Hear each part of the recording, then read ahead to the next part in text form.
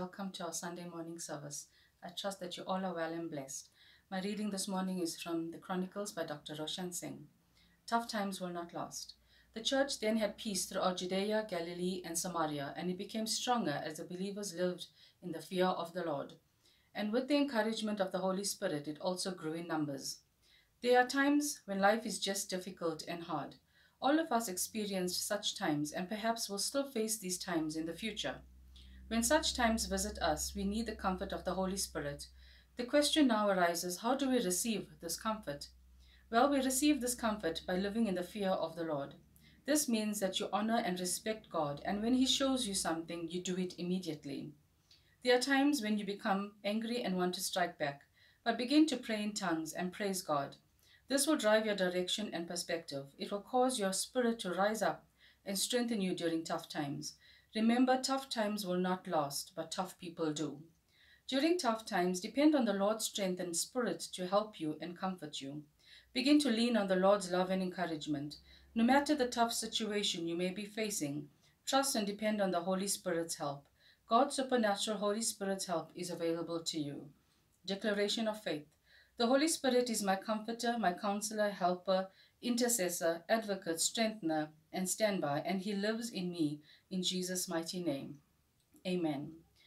Please get your Bible, notebook, and pen and get ready to receive the word of God from our man of God, Pastor Ricardo. I trust that you are blessed. Amen.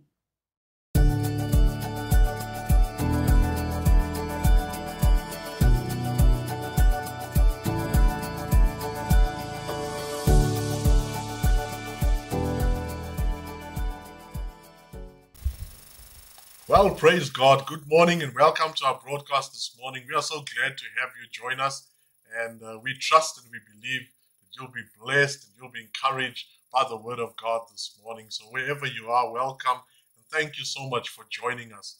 Now, before we go into the word of God, it would only be right if we open this morning in a word of prayer. Our Father, in the name of the Lord Jesus Christ of Nazareth, we thank you, Lord, O God, for your precious word.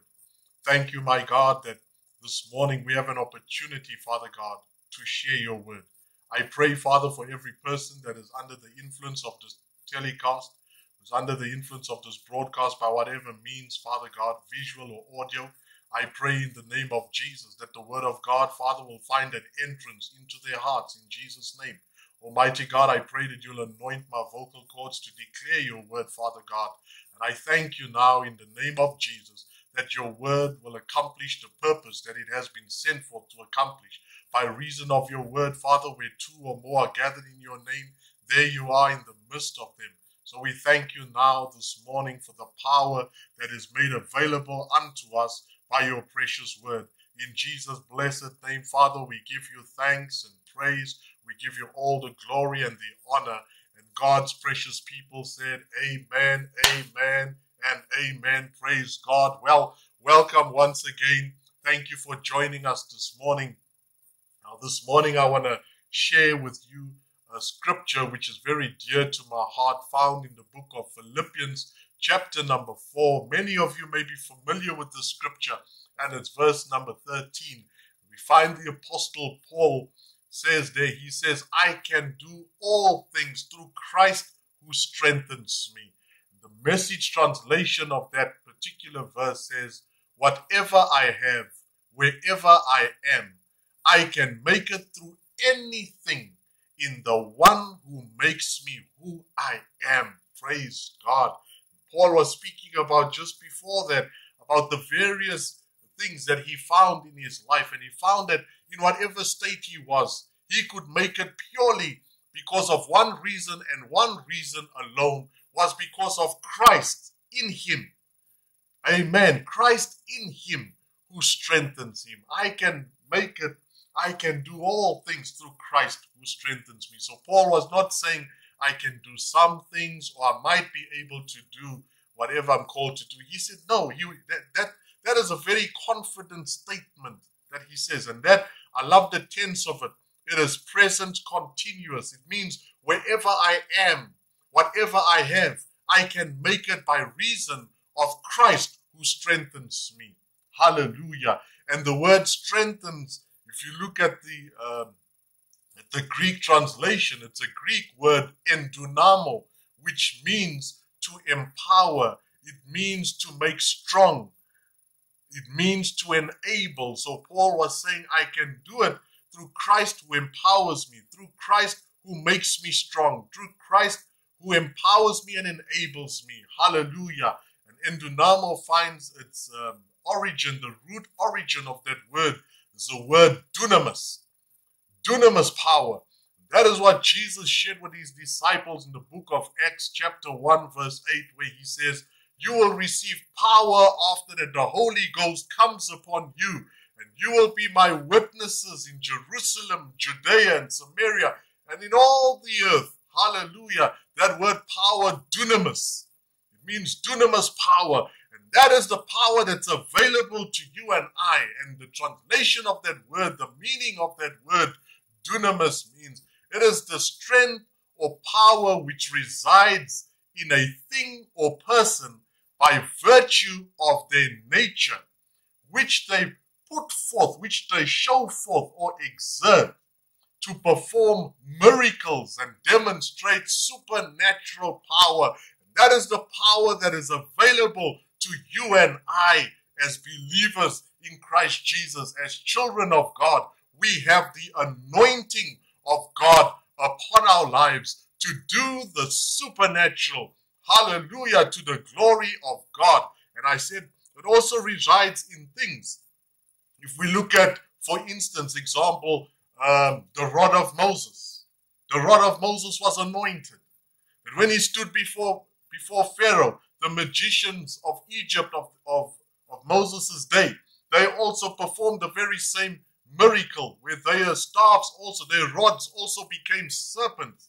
But what happened was the rod of Moses, which became a serpent, it swallowed all of the serpents of the magicians of Egypt. So there's an anointing from God which is far above the things of this world and what people in this world would use to try and show forth as power. The power of God is always greater, friend.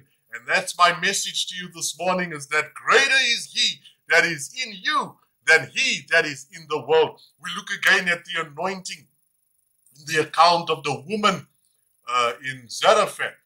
She had just a little bit of flour and oil, and it was an anointed word from the man of God, which caused the flour and the oil to not run out. It never ran dry. For 3 years, she had a 3-year supply because of the anointing. Hallelujah. And in the book of Acts chapter number 19, we find that there were hankies and there were aprons that were taken from the apostle Paul, laid upon the sick, and they recovered.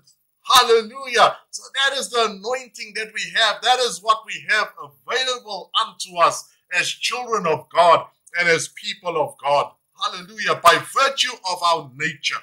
Now, to anoint in the Bible, to anoint means to rub on. It means to smear. It means also to apply to. So to be anointed also means to be consecrated. In other words, to be set apart. To be set apart for a particular purpose. So God anoints, we find in the church, he anoints men and women of God into the office of the fivefold ministry gifts. We have the apostles, prophets, pastors, teachers, evangelists. And what is the purpose of that?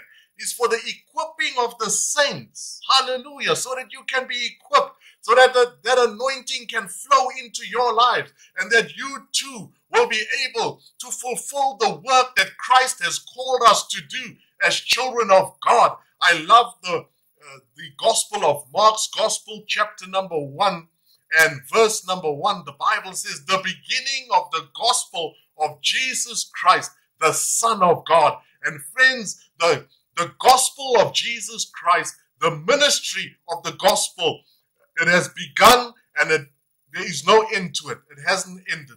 It doesn't say in scripture the end of the gospel. And we have been called now as ambassadors of Christ, as children of God, to go throughout the world and fulfill our calling, in sharing the good news of the gospel of Jesus Christ. And that is why God has anointed you and I, so that we can declare to the world the goodness of God and share the message of the gospel with everybody we meet. Hallelujah. So I can do all things through Christ who strengthens me. That means my strength is not of my own. It is of Christ Jesus. And I love the Message translation, which says, whatever I have, wherever I am, I can make it through anything, through the one who makes me who I am. I am who I am by virtue of the one who resides within me, and his name is Jesus. And that word Christ, where Paul says, I can do all things through Christ who strengthens me. Christ means the anointed one and his anointing. And it's the anointed one and his anointing which resides within me. And by virtue of that, I can make it through anything. Friends, the anointing takes no thought of your surroundings. The anointing takes no thought of your surroundings. Hallelujah. It doesn't matter whether you have not. It doesn't matter whether you're big, whether you're small. It doesn't matter. Your size is insignificant.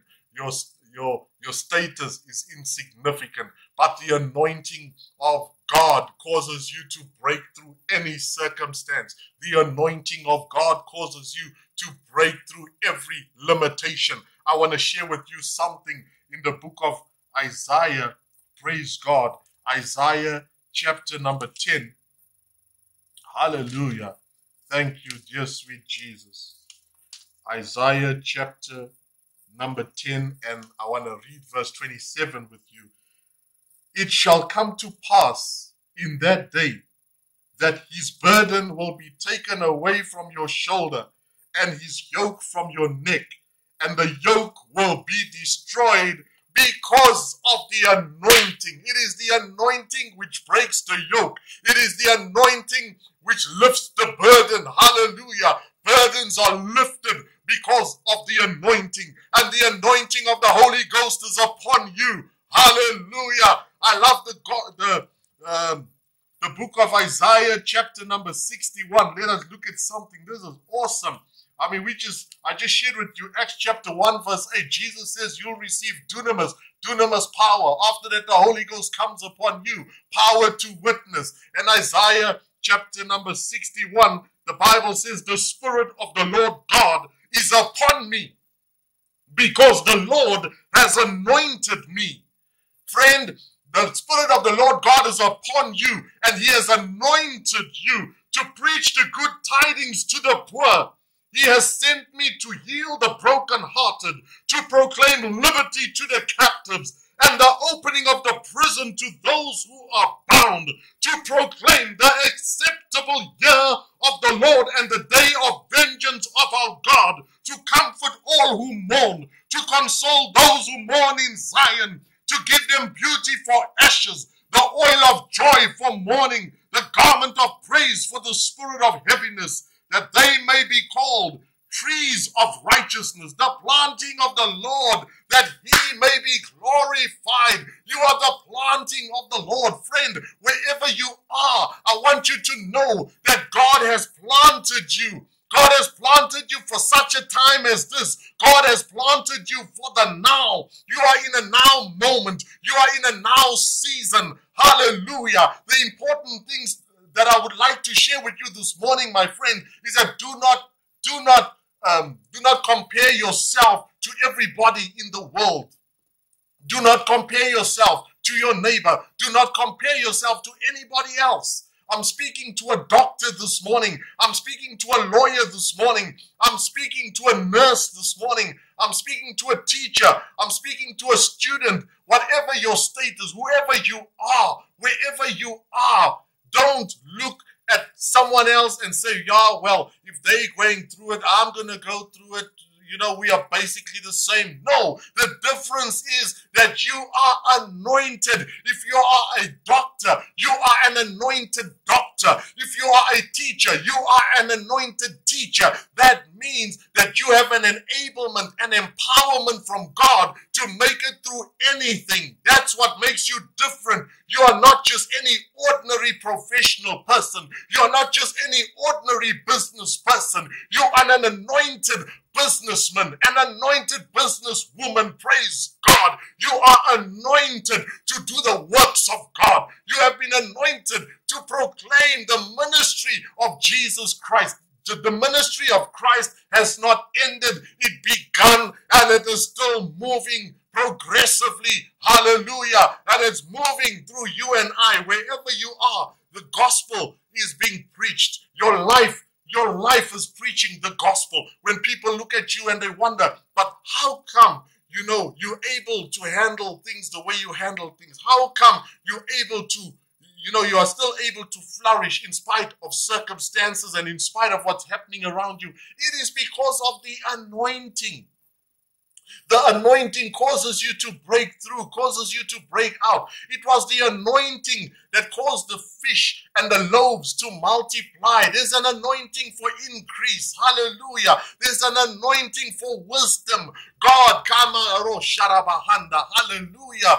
The Lord Jesus, He is the anointed one, and He has an anointing that He places upon you to perform the supernatural in your daily walk. Hallelujah. Praise God. I want to share something with you in the book of Romans chapter number 8 and the first verse. The Bible says, there is therefore now no condemnation to those who are in Christ Jesus, who do not walk according to the flesh, but according to the Spirit. You do not go according to what you see. You do not go according to what you feel. You do not go according to what you hear, but you go by the Spirit of God. You are led of the Spirit of God. You are walking in the Spirit and not in the flesh. Hallelujah. He goes on to say, for the law of the Spirit of life in Christ Jesus has made me free from the law of sin and death.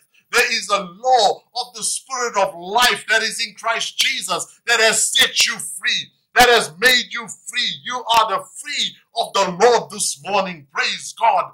In John's Gospel chapter 6 verse 63, Jesus says the flesh profits nothing. It is the Spirit that gives life. The words that I speak to you are spirit and they are life. What Jesus was saying is that, friend, the words I speak to you, they are anointed. They are anointed. The words of Jesus are anointed with power to bring to pass exactly what he's sent it to do. Praise God. In John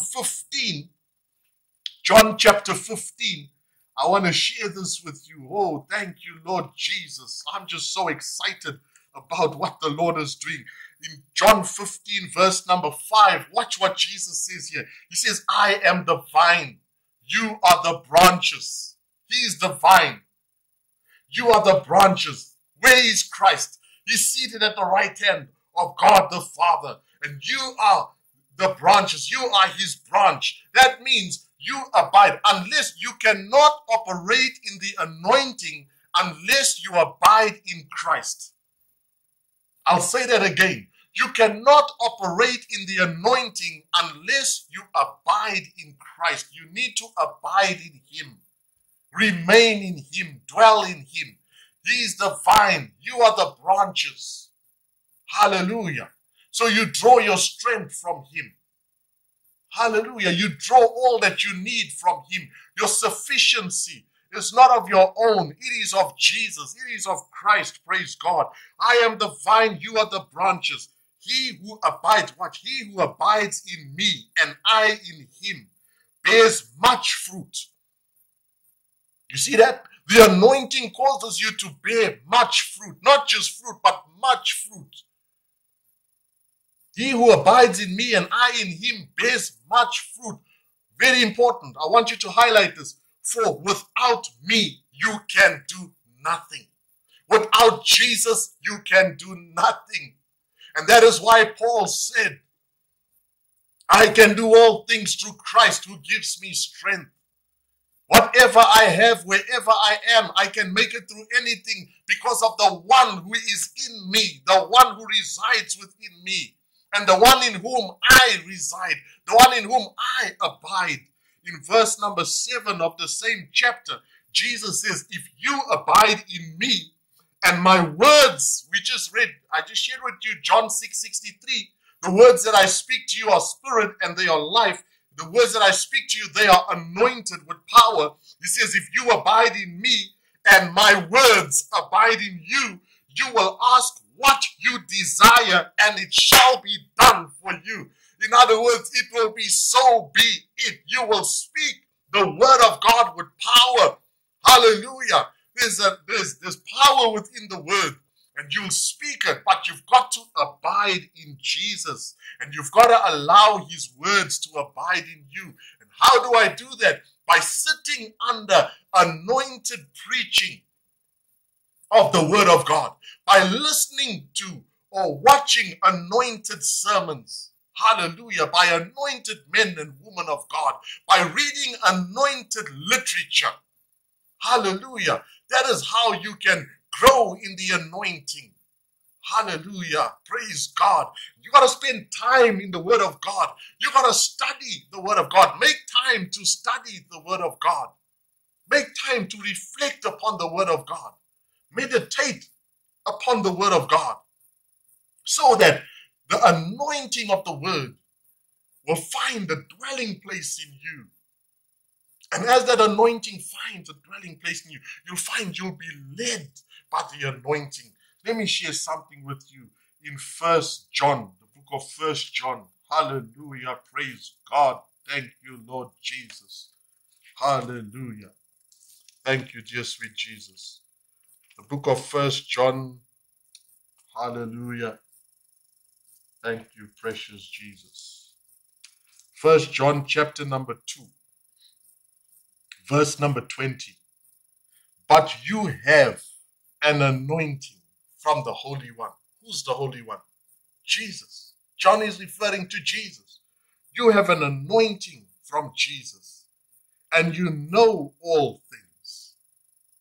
The anointing of Jesus Christ that resides within you will lead you in all truth. Hallelujah. This is what John was writing to the people of his day, because in John's day there were many types of doctrine that was going out. And this is what John was saying, is that anointing will teach you. That anointing will lead you and guide you in all truth. That we read in the same 1 John chapter number 2 and verse number 27. He says, but the anointing which you have received from him, from Jesus, abides in you, and you do not need that anyone teach you, but as the same anointing teaches you concerning all things, and is true, and is not a lie, and just as it has taught you, you will abide in him. So by the indwelling of the Holy Spirit imparts to you the truth of God's word, so that you start listening to the right messages. Hallelujah. You start listening to the right doctrine, the right teaching of the scriptures. But you've got to spend time in the word of God to grow in the anointing. We just read just now that there's no condemnation for any man who is in Christ, for those who are in Christ Jesus. In Christ Jesus, you have your purpose and you have your life. I'm going to share just the last scripture before I close. You might be familiar with this. 2 Corinthians chapter number 5 and verse number 17. If any man be in Christ, he is a new creation. Old things have passed away. Behold, all things have become new. Not some things, all things have become new. How? By being in Christ. It is in Christ that you find your true identity. It is in Christ that you find your true purpose. It is in Christ that you get your name back. What's your name? A child of the living God. Hallelujah. The Bible in the book of Ephesians tells us that we are named after him. We are named after him. Hallelujah. The whole family of God is named after him. So you get your name back in Christ Jesus. You get your value back in Christ Jesus. The devil, don't let the devil lie to you. The devil is not a factor. And don't give the devil any power that he doesn't have. Whatever power he claims to have, he steals. The Bible says he comes to steal, kill, and destroy. But Christ Jesus has come to give you life and life in abundance. Hallelujah. You have abundant life. Praise God. Hallelujah. So it is in Christ Jesus. So in Christ Jesus, friends, you are a new creation, a new creature. So don't base your life on your past, because in the books of God, in the record of heaven, once you receive Jesus, your past ceases to exist. There's no record of your past. There's only a glorious future which lies ahead of you. So you've got to spend time in the Word of God, and you gotta grow and get your spirit man built up and pursue the anointing of God in Christ Jesus, the anointed one, and his anointing. He'll give you strength. Hallelujah. And he'll give you the power you need to overcome anything in your life. Praise God. I trust this morning that you've been blessed by the word of God. And I believe that God has a specific purpose with your life. And God has a plan with your life. And if you are on the brink of giving up, I just want to let you know this morning, don't give up. Don't give Satan the joy. And you just rise up to your feet this morning. I'm speaking to you. You are an anointed child of the Most High God. You are precious in the sight of God. He loves you very, very much. And he showed you that. He demonstrated it to you at Calvary's cross. So praise God for the anointing of God. Praise God for the word of God. Praise God for all that is made available unto you and I in Christ Jesus, his Son. So praise God. And before I go, I would just like to give you the opportunity. If you haven't received the Lord Jesus as your personal Lord and Savior, I want to give you that opportunity this morning to receive Jesus. Make him Lord and Savior of your life. And I know and I believe beyond the shadow of a doubt that yes, as you receive the Lord Jesus, your life will be changed. Your life will never be the same. This will be an operation by the power of the Holy Spirit, who will make you a new being, a new creation in Christ Jesus. Hallelujah. Amen. Now you just repeat the simple prayer of faith with me and receive the Lord Jesus as your personal Lord and Savior. Just say this prayer after me. Heavenly Father, I come to you in the name of the Lord Jesus Christ of Nazareth, your Son. According to your word, if I shall confess with my mouth the Lord Jesus and believe with all of my heart that God raised him from the dead, I shall be saved. Right now, Lord Jesus, I open the door of my heart to you, and I invite you into my heart, and I receive you as my personal Lord and Savior.